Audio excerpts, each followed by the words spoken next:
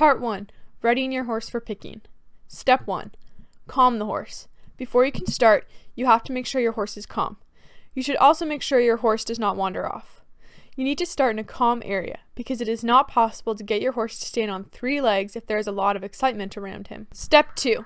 Start on one side. When you approach the horse, introduce yourself and let the horse know you have good intentions. Give him gentle strokes on his neck and shoulder and speak to him softly. Stand near the shoulder of one side and turn your body to face his tail. When you plant yourself next to your horse, have your outside leg slightly in front of the other for better balance and efficient maneuvering. Step 3. Warn the horse. When you are firmly standing beside him, run your hand down your horse's leg, then tap at the back of his leg.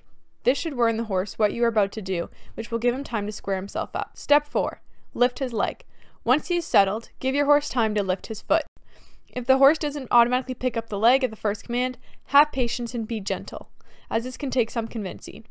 If he will still not pick up his leg, gently lean against his shoulder. If all other attempts to get him to lift his leg have failed, gently squeeze the chestnut, which is the hard overgrowth above the knee on the inside of the leg. Step 5. Support the hoof. Once you get him to raise his foot, hold the hoof in one hand. Step 6. Relax your pull. Part 2. Picking your horse's hoof. Step 1. Remove material from the frog. Once you have the horse's hoof in your hand, you can start the picking process. Begin by removing any material from the frog. The frog sometimes shreds. If it looks tatty or ragged, gently tug at it with your fingers. If it doesn't come away, if necessary, call a qualified farrier or hoof trimmer to trim it for you.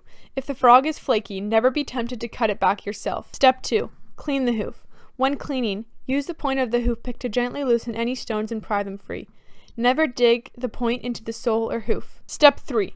Examine the horn. Step 4. Pay particular attention to sensitive areas. Much like the horn, you need to check to make sure the frog looks dry.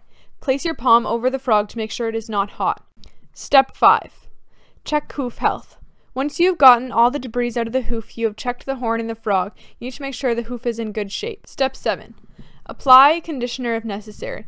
If your horse's hoof extremely dried out, feels overly rough, or is in need of conditioning, add some hoof conditioner. Hey guys, so I'm actually in my parents' room right now doing a vlog style outro. This is also a brand new series of mine called WikiHow Teaches Me How. There's a lot of really random tutorials on WikiHow that are related to horses. I'm gonna do videos on me following WikiHow's tutorials to a T.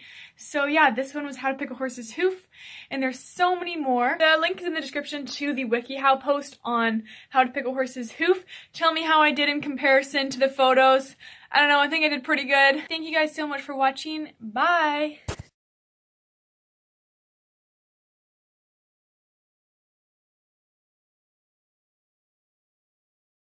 Hey guys, so I'm actually in my parents' room. Hi Dave, I have an emergency. There's a flab of dried. Hi Dave, I have an emergency.